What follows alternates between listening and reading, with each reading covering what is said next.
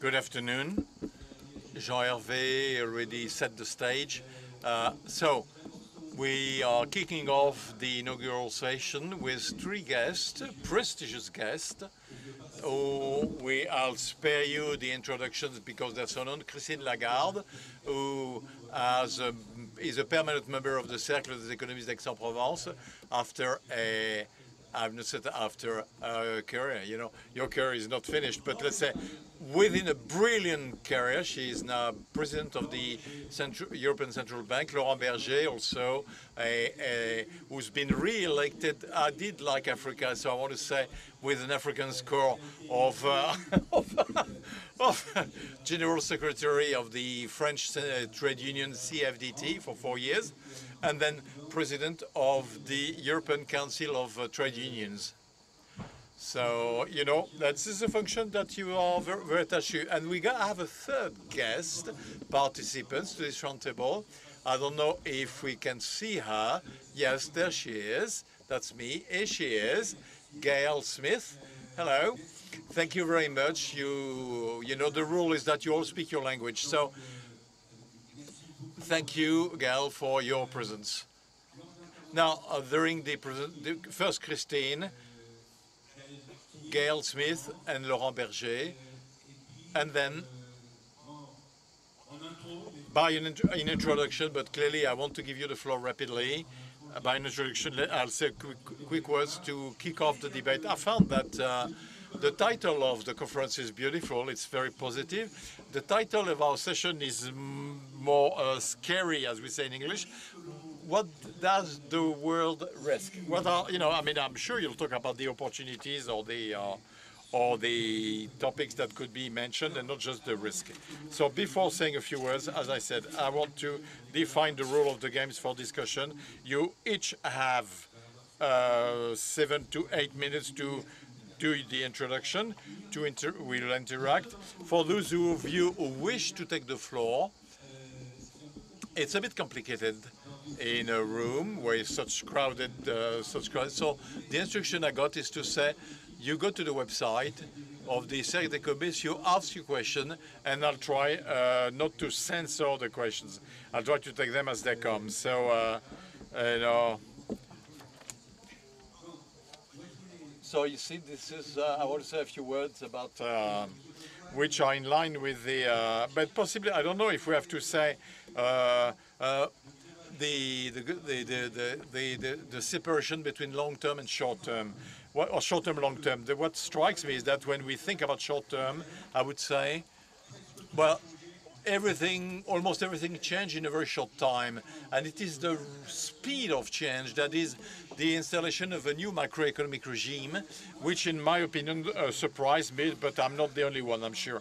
So a change of speed, we went from a macroeconomic to another macroeconomic regime. You know, not so long ago, we considered inflation was too low. You know, it was the topic of central banks. You know, today inflation is somewhat too high, and it is the topic of central banks.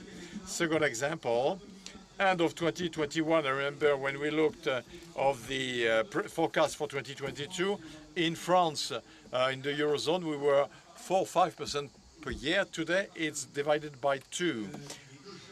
The two shocks, of course, the pandemics, which is not over, and Ukraine, which started on February 24th. So the two shocks are still here. And they're such that instead of us discussing the recovery and problems with the recovery, which was it was partly, I mean, a continuation of to catch up, basically post-COVID, even though COVID is not over. Well, today, basically, in this activity, we are pondering if not just at the beginning of a recession in the US or in the world. I said possibly. Is it a new question? Third element of change in what I call the macro regime. You know, it is associated with. But for 10 years, 15 years, we had a very low interest rate, and today they increase rapidly, faster in the US than in Europe. And today, well, you know, interest rates are somewhat biting, or you know, so stinging some borrowers and states. So everything has changed. And at the same time, when I talk about long term, nothing has changed. Nothing has changed when we look at the structural cases that we'll mention in the next 3 days. First comment on what nothing changed. Inflation started before Ukraine. And in 2021, there was already reflections on that. And what I want to say about inflation is that the shock on foodstuff seems to me more damaging and striking for the world economy than the energy shock, even though both are important. When the price of petrol or oil increases, it's not good news for the consumers, but usually we don't die from that. But part of the world, part of Africa, I'm referring to Egypt, to Maghreb countries, which suffer directly from the increase in foodstuff cost. So the fragility of Africa and emerging countries, it used to be true, and it is still true. So, two second things that didn't change, the discussion on fragmentation, globalization. I don't want to talk about deglobalization. It went too far, it's going too fast. But discussion on fragmentation was asked before the two impacts, before the COVID and before the Ukraine crisis or war. It has been somewhat exacerbated by this discussion and the shocks, but with two topics. Fragmentation, partial fragmentation of the economy, and at two levels, first at the global level, and of course for us in Europe there is a discussion, and I don't know if we'll come back to that, but which is floating around what is going on in the Eurozone.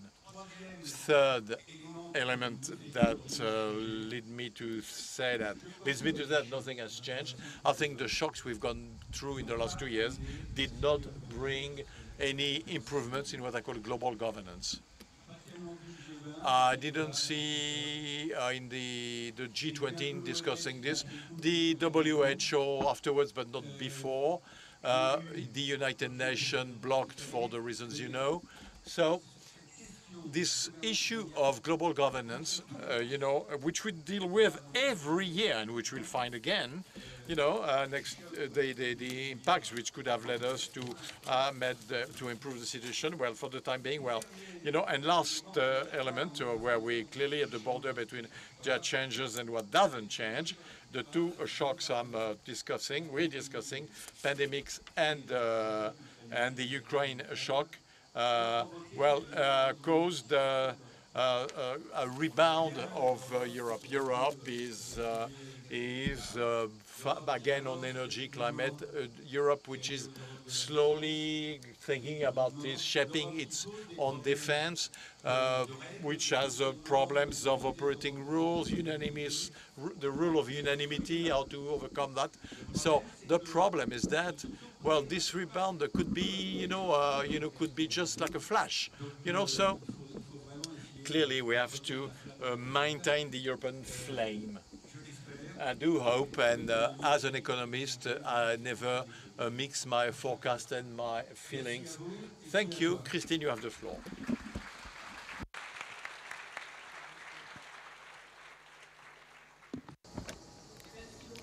Thank you very much, Christian. And thank you in particular for stepping in for Laurent Beaune, who was due to step into this place. I'd like to congratulate Laurent, who has been promoted to General State for Europe, and I'm really delighted that she's been given that job.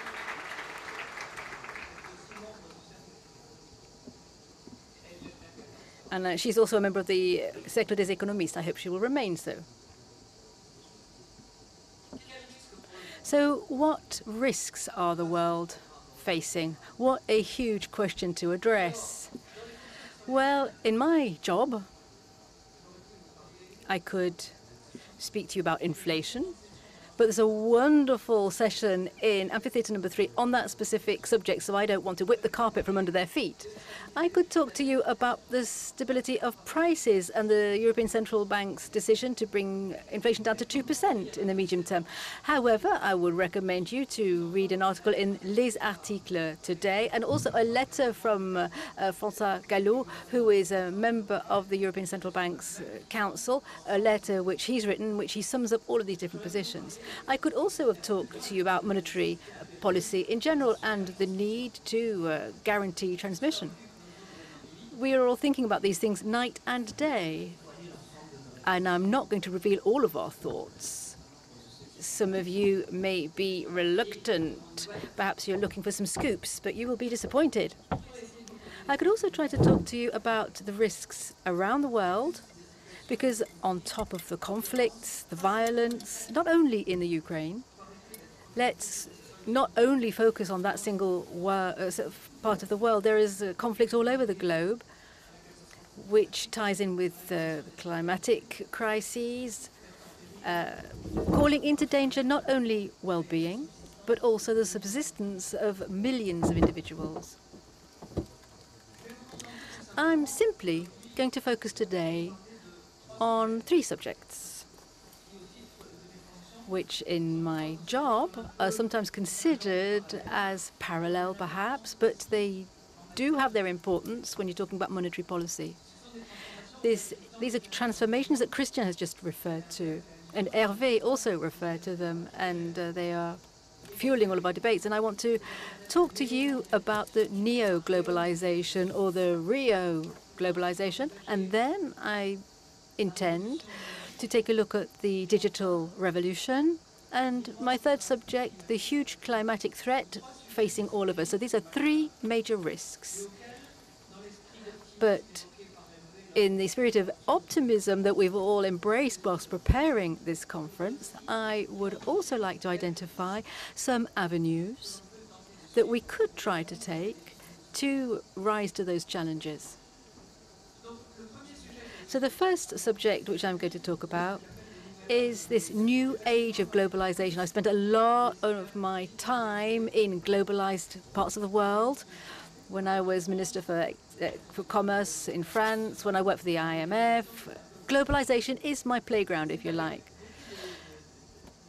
And it's with a lot of sadness that over many years I have seen this cycle fritter away, get diluted, only existing in the final paragraph of the G20 communication is committing to permanently wanting to achieve a result. And then all of a sudden a woman turned up, and sorry me for stressing the fact that it's a woman who turned up and has achieved many, many things. So I don't know if Yann Gozu is going to be involved in these meetings over the next few days, but thanks to her determination and her experience, she managed to get 3 parts of agreement in the World Trade Organization. I don't know whether she's actually managed to do it yet. I'm sure she'll be knuckling down to do it in terms of fishing, drugs, licenses. A lot of progress has been made. However, during the pandemic years, world trade went down by 25%. Whereas we had global trade, which was growing even quicker than the GDP around the world was growing. We noted on that occasion, through the pandemic and the war in Ukraine, that we were shifting from what Larry Summers called just on time into just in case. And so that bottleneck, when we depend on a small number of suppliers in terms of energy, for example, our business models were extremely vulnerable. I believe that given that situation which has been brought to our notice over the past couple of years, we have evolved not via deglobalization. Some circuits are in place, certain models already exist, but they will be modified. And we will perhaps shift from what a long time was used, the offshoring, we will switch to friend-shoring. So this was a proposal that was put through by Janet Allen a year ago, and that has been picked up by the Canadians. And it comprises not only in shifting your production sites to external markets, but to do this with countries with which provide a lot of insurance, the allied countries. I think that we will also shift from the current supply modes to friend shopping. So we've got friend shoring and friend shopping, which means diversifying your sources of supply and no longer being dependent on a single source of supply. Friend sharing, then, and I think Europe is very well placed for this, friend sharing will enable us to have greater regionalization. Why do I say that Europe is well positioned here? Well, because Europe is the leading zone in the world, ahead of China, ahead of the States. It is the biggest area in the world to have an open economy in terms of volume of exchanges.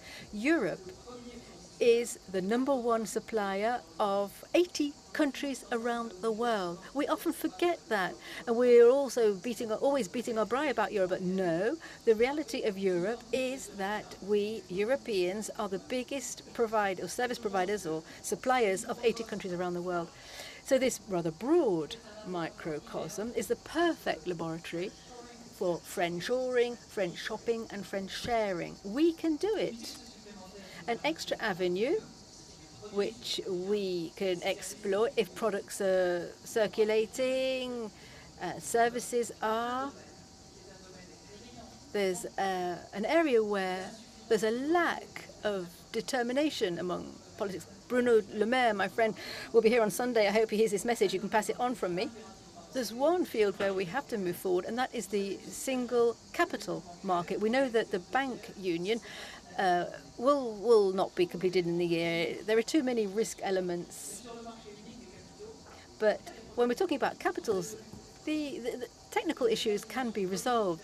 What we need, what is lacking, is political commitment to have in Europe a deep market, a cash liquid that will enable us to fund all kinds of innovations that exist on our continent.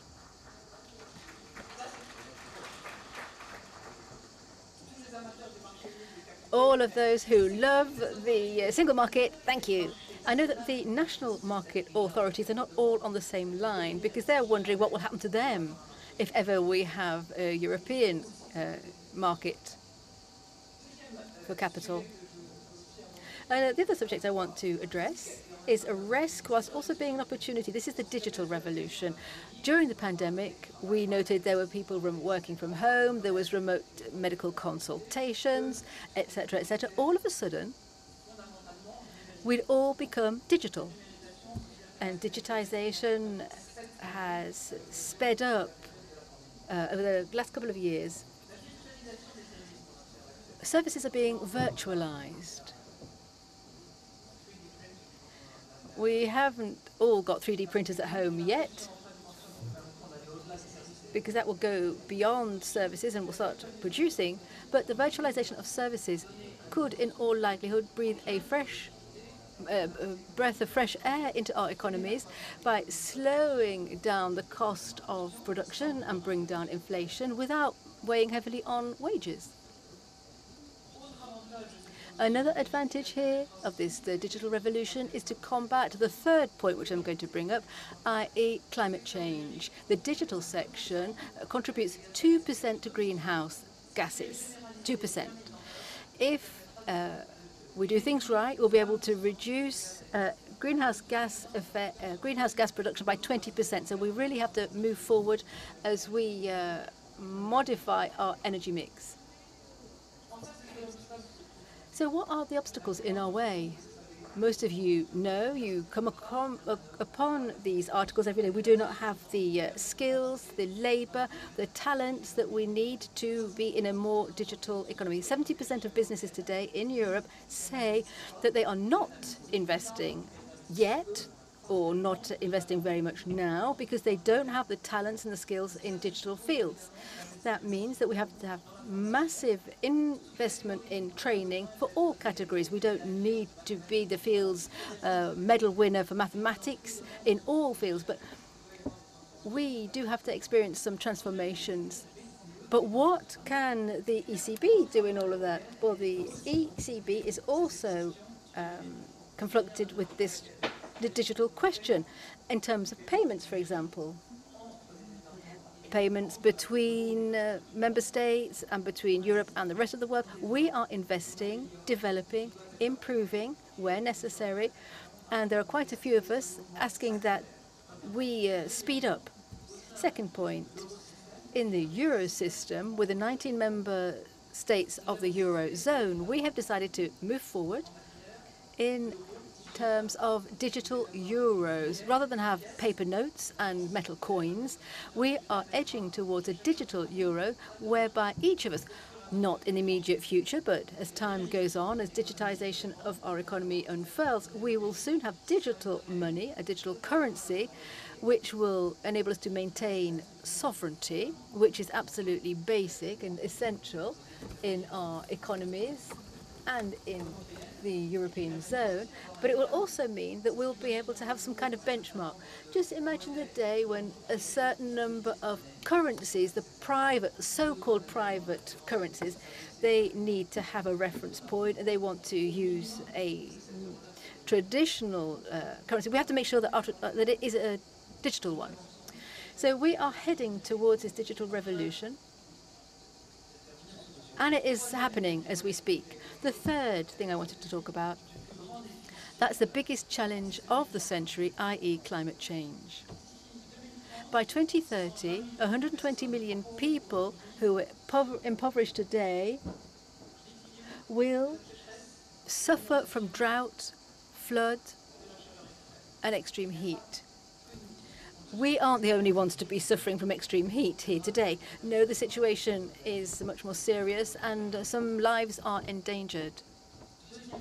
Second point, that's the fight against global warming.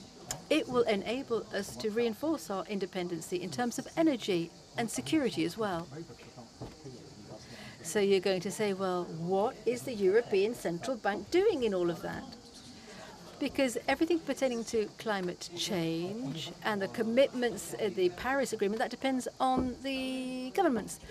No, well, yes, of course, it does depend on the governments, but we also have a role to play. And at the European Central Bank, in the entire Euro system, because we have carried out a strategic review last year, climate change within the framework of our mandate, in the role we have, in the tasks we have to perform, climate change is part and parcel of all that. And so we have built climate change into our macroeconomic model.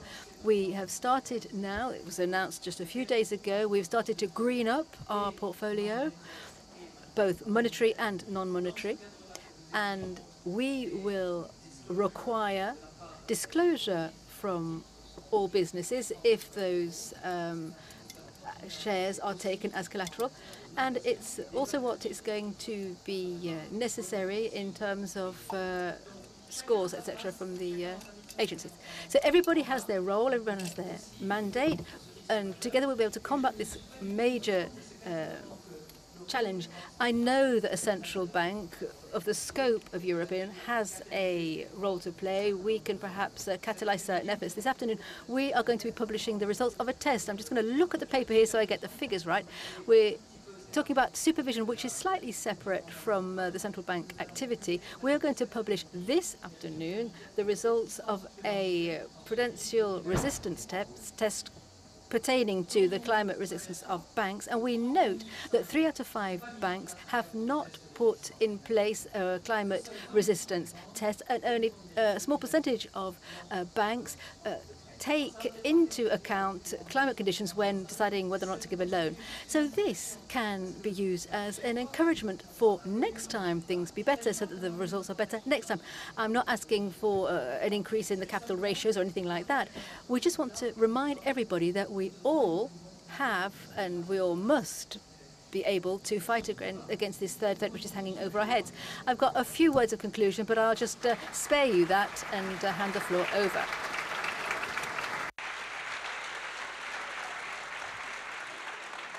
Merci beaucoup, Christine.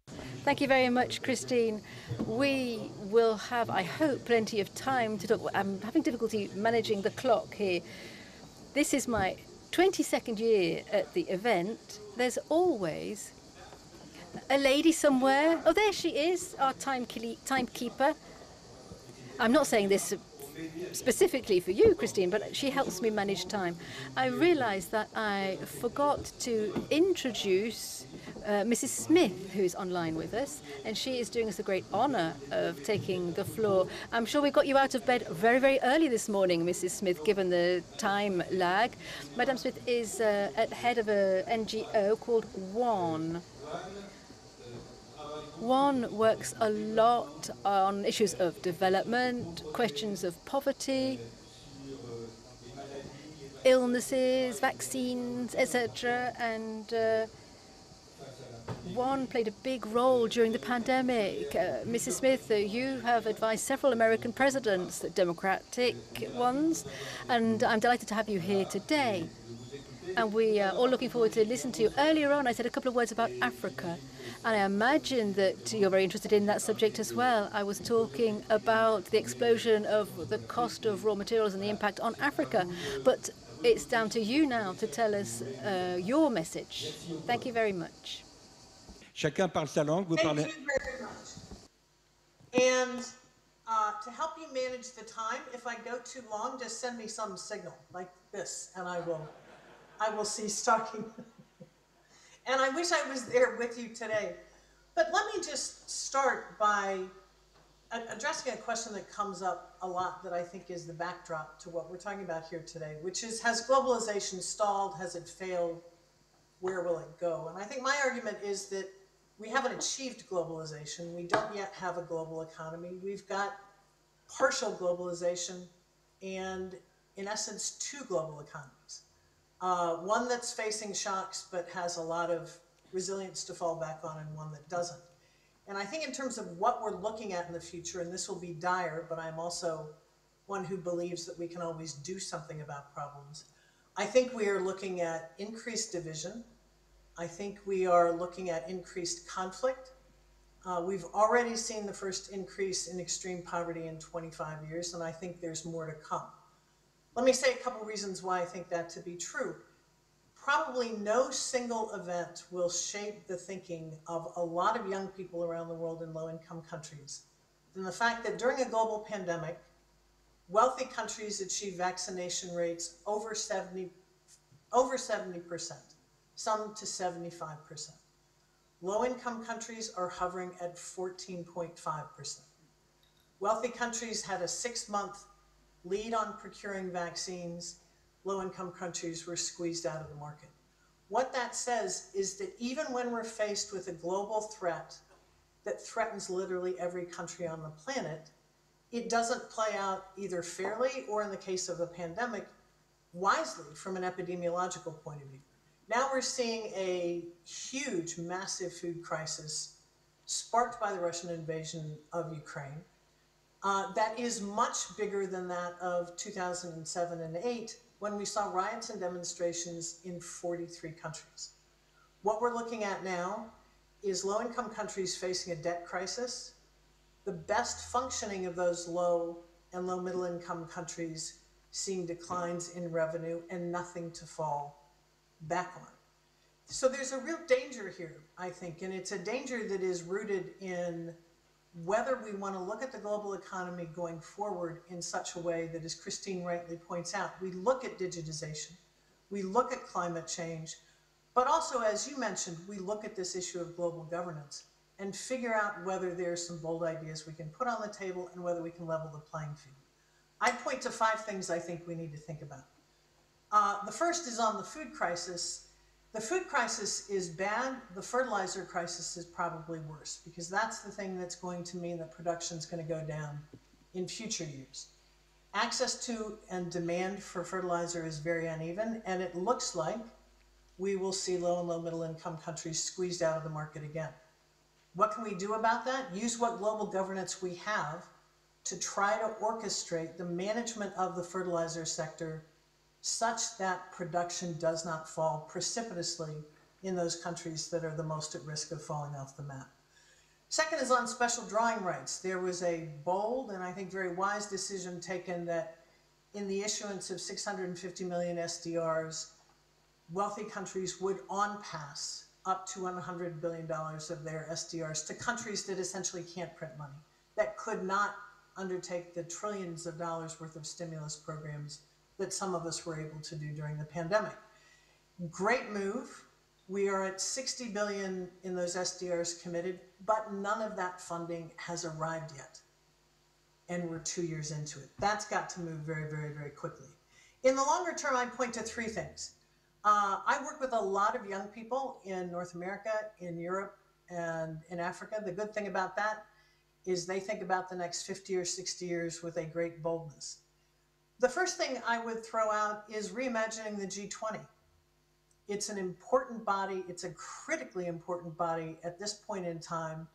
It's got a history and a pattern of talking about what to do about the global economy. And oh yes, then we need a special initiative for Africa.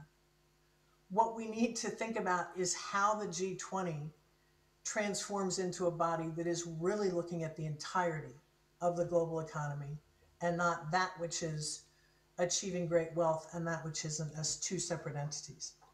The second is to unlock the potential of the multilateral development banks. Critically important institutions. I think during the pandemic, it's fair to say that they didn't demonstrate a lot of agility or a lot of innovation. There's a lot of capital that can be leveraged there that needs to be unleashed, and some modernization that is critical if they're going to be as nimble as we need them to be. And the old models don't work when we're facing, as you rightly said in the introduction, crises that are accelerating at alarming speed. The third one, a little bit controversial, but hang with me. Christine rightly mentioned climate change.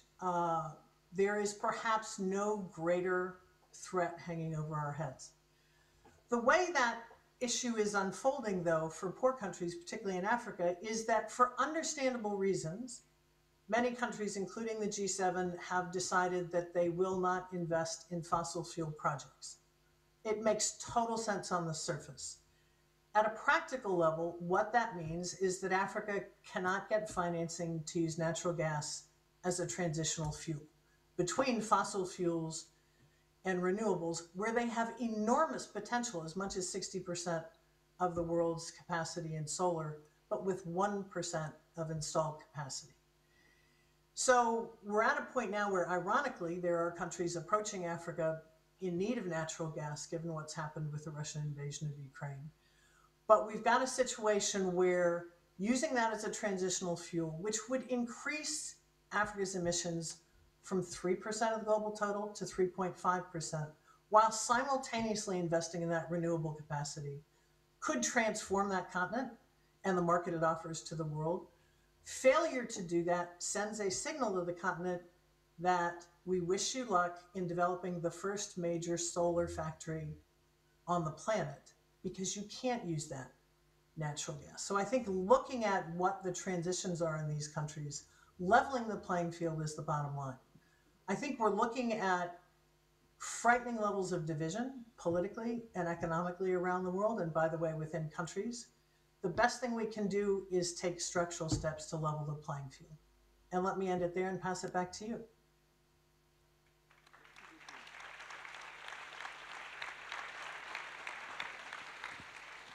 Gayle, thank you. Thank you so much. Merci beaucoup. And I guess that we will come back to some of your points in the debate. Laurent, à toi. Good afternoon. Thank you for this very kind invitation. Of course, it's a broad topic. Therefore, there will, 2.5 days of. We will try to narrow topics to in the good meaning of the word, shrinking from global to more precise or local vision. What is the world in the risk of? Well, at least three things. First, not be able to identify, to make the good diagnostics. Things have improved, let's face it, in the last few years. So all thing is done. So I think we've made headways. Second, it's this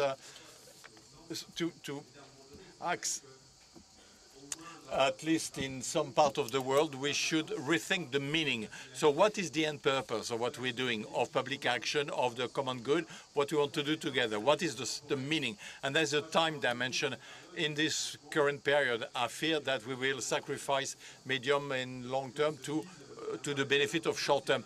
The situation is so dire, there are so many urgencies, so the easiest to solve would be the one with a rapid solution, and leaving aside a certain number of challenges. So the three main challenges I see, which are unavoidable, and which, and it concerns the whole world. First, the climatic challenge, of course. if there is a topic where the deglobalization is insane, that's the one. You know, everybody faces the same problem. We all have to accept the fact that we've all made mistakes and we've all had good solutions. But as we say, you know, when I said to sacrifice medium and long term, this one would be the topic of many discussions, debate, but not enough action. Second element, which I think is essential, is that of inequalities. Of course, globalization enabled millions of people to pull out of poverty, but it also created inequalities, polarization of wealth, and the feeling of abandonment of part of the Western working class population, and I'm talking about the lower middle class and working class. And then the democratic challenge. You know, if you know, the other day with my colleagues from the trade unions in Europe, European trade unions, we counted the number of states in the world where one could possibly criticize the government. Well, we observed that, in fact, you know, every year the number drops. So the democratic issue is essential if we want to overcome the two previous challenges. So what do we need? We need first radical changes, radical orientations, you know, transformation of models. We need better regulations and negotiations or dialogue of democratic governance to weather the transition, and the regulations governance that would make it possible to overcome all the challenges. Economic challenges, fair enough, you know, which is of course predominant in many decisions, and the ecological, the social ones, and the democratic ones. So when we look at the scope of what is possible, without despairing, at least there is one opportunity called Europe.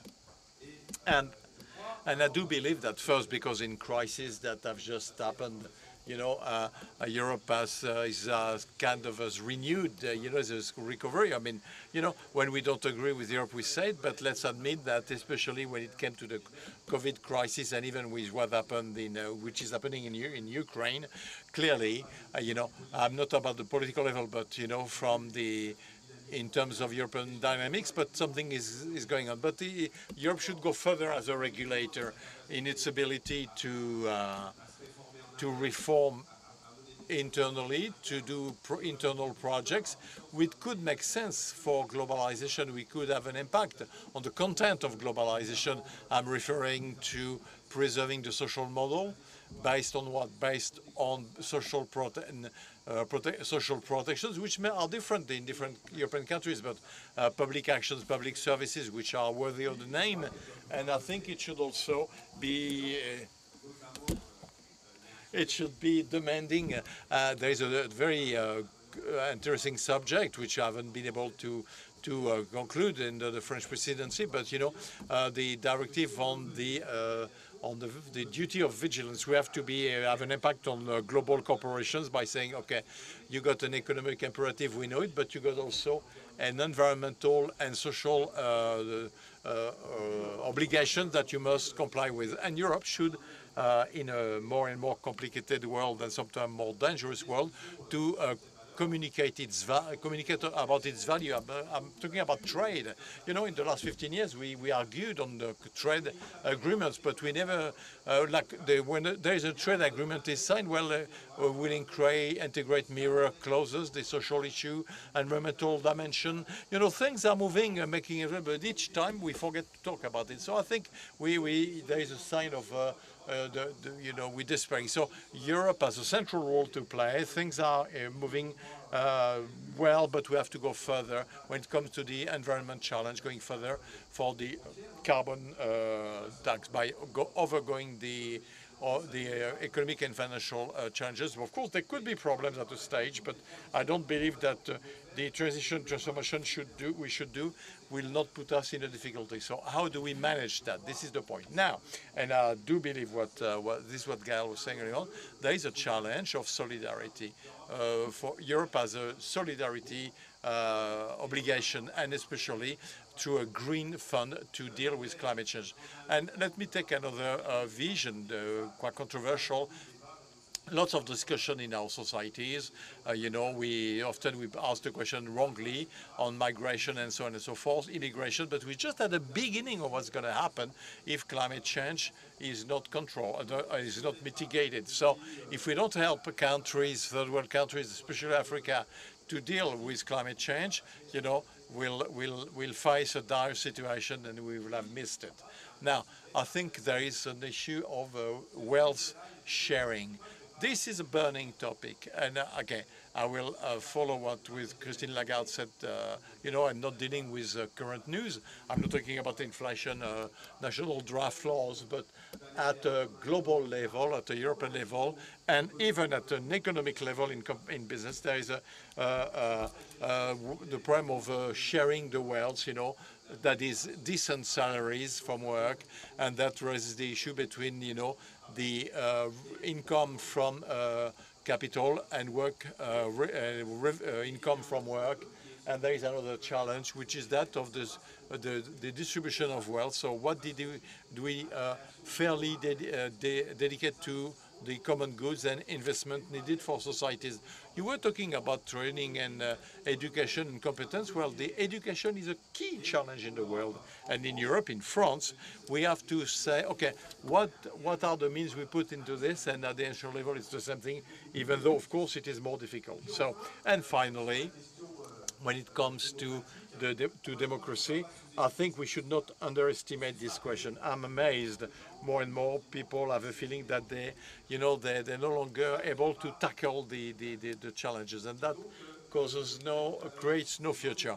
So those transformation challenges are essential. You know, they call for radical choices, and especially the climate change, that each time there is a transformation, there will be many of them. They should be negotiated at all levels, and we should not forget the concrete life of where we work, where we live. If we miss that step of because we have to deal with radical transformation changes. Well, if we miss the negotiation, dialogue, and confrontation of ideas, so that nobody will be left on the side of the road, we won't be able to do it, and then we'll have reasons not to be optimistic. So it's not a question of being optimistic or not. Ramsey used to say you have to have the pessimism of intelligence and the optimism of action. I do believe that in the challenge of the world, we are at a crossroad when it comes to action.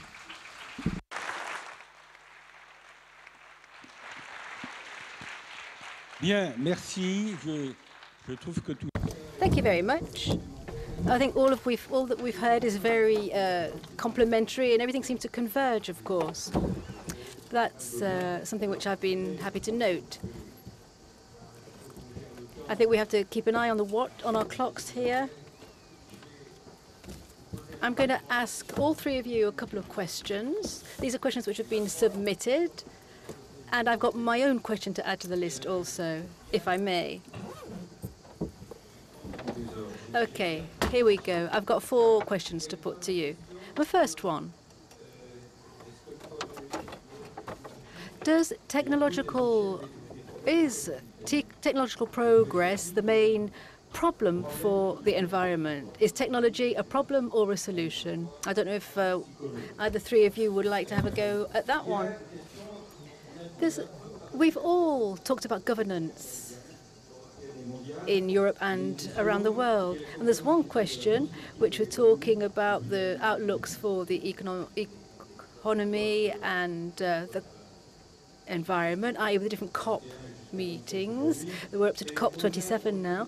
But above and beyond the COPs and the IPCC reports, which always cause quite a stir, we have to talk about this question of sobriety, which has been mentioned, of using less energy. Gayle's mentioned this. She talked about the notion that we should perhaps institutionalize the G20 a bit further.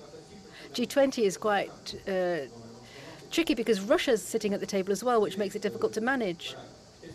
But what can we do around the globe to move forward on these subjects? As Laurent has said, we're all in the same boat.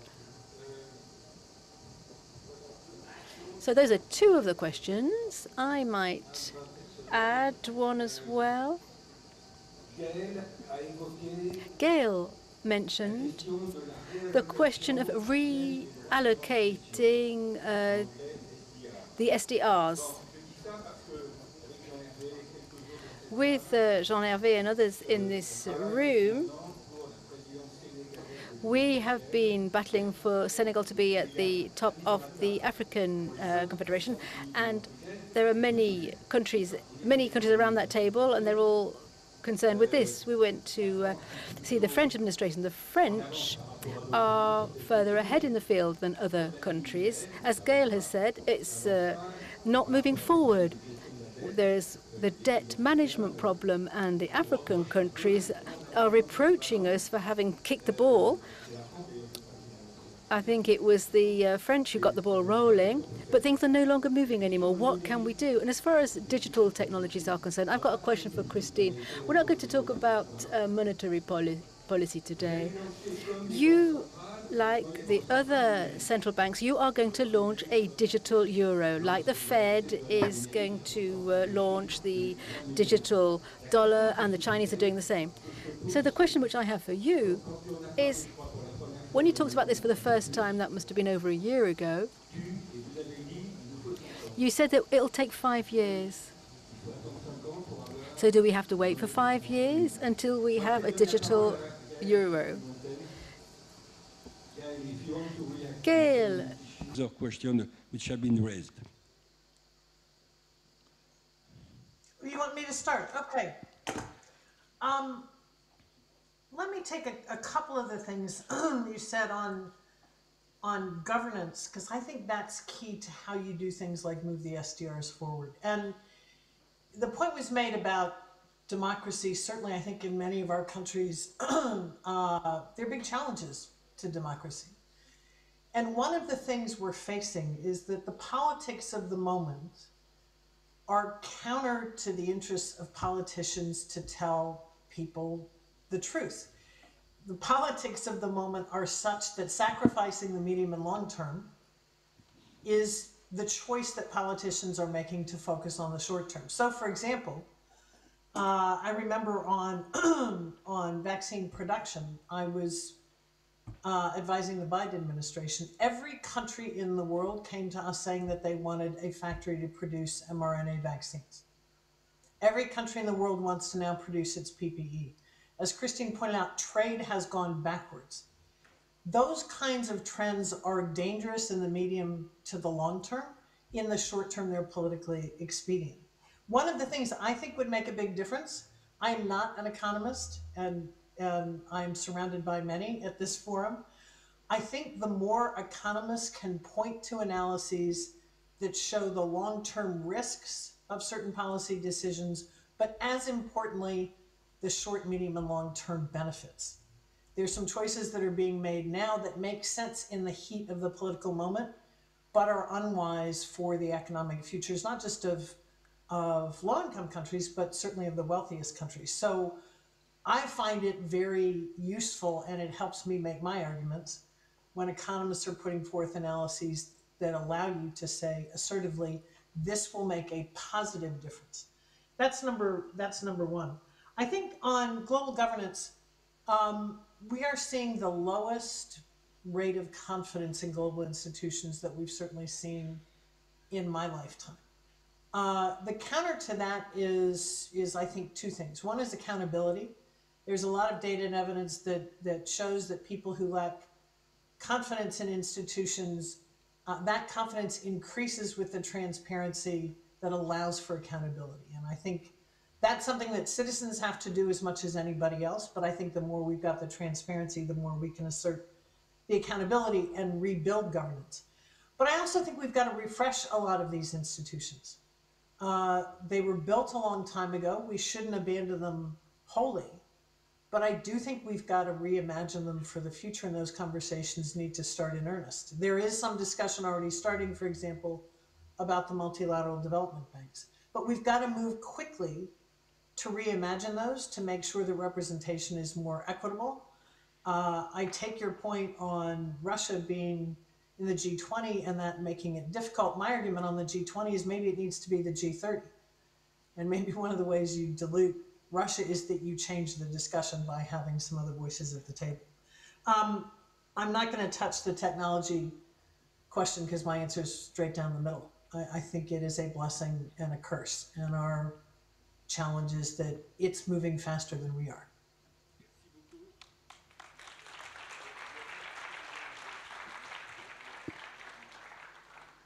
Oui, rapidement. So yeah, I will talk about technology, and I would have the exact same answer has already been given. It's all a question of political commitment and human choices. Technology has led to ecological difficulties, but in my eyes, it's also the solution. It depends what you do with technology, in what you invest. Madame Christine Lagarde said it would also depend on the investment conditions of the future. And we have to move towards more investment in the ecological transition. We have to invest in technology that will enable that. I don't think that choices are not going to be forced upon humanity. I think men and women in the future will be at the helm, will make decisions, and that's the whole issue. Rather than, I think, first of all, you have to have that radical will to not go smashing into that wall that's in front of us.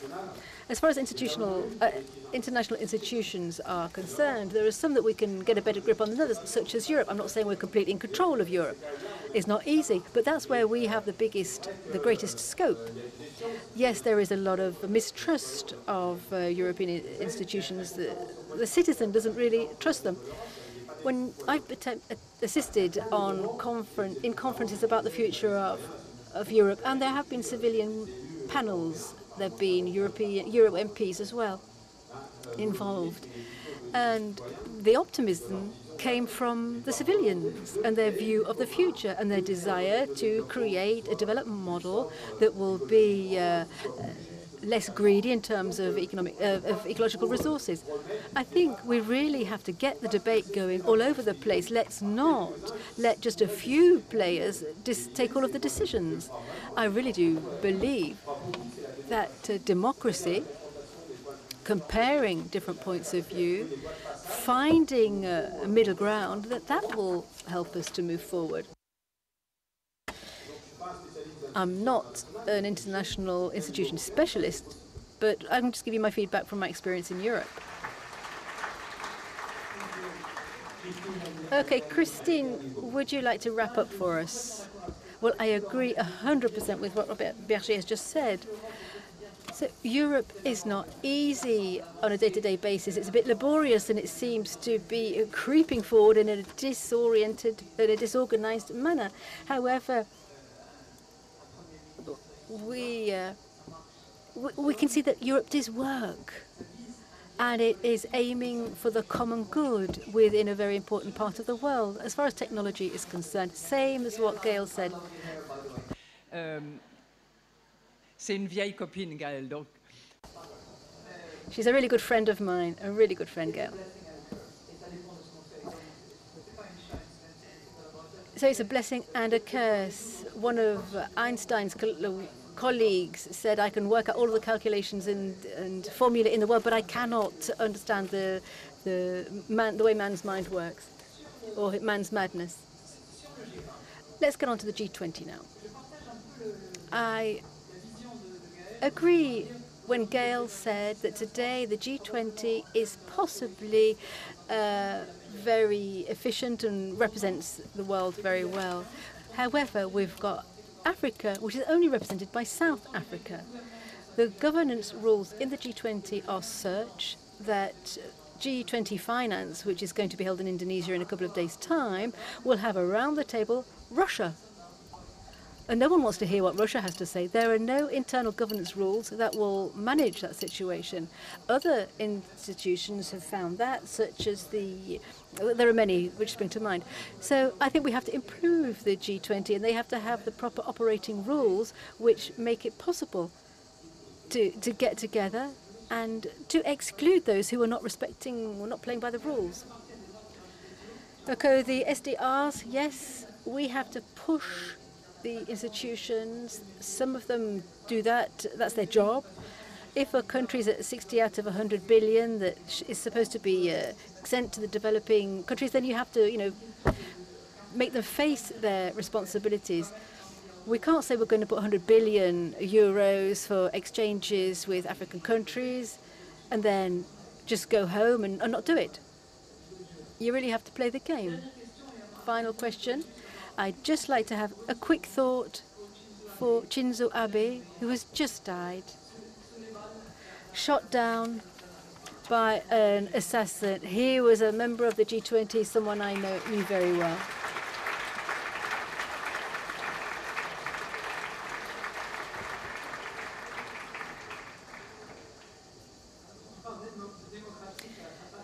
When you're talking about democracy, it also means respecting other people's point of view, and violence is not a solution to anything. And because you asked me about digital currency, the most advanced digital currency today, well, apart from a few tiny states, in the Bahamas, for example, the most advanced country, which is a pilot, is the Chinese.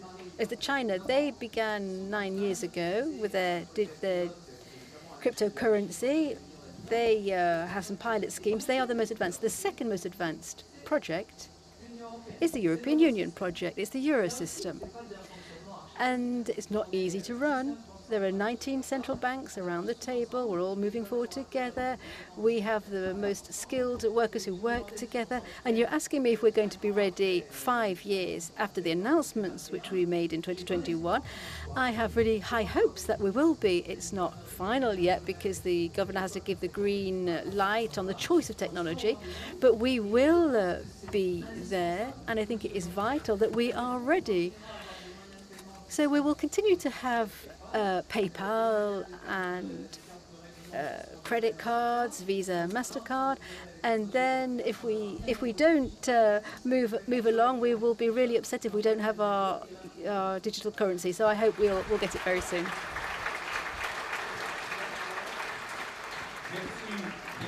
Thank you very much to all three of you. Gayle, thank you very much for being with us remotely, and thank you for the two people on the stage here, and thank you for you in the audience for listening and for your questions.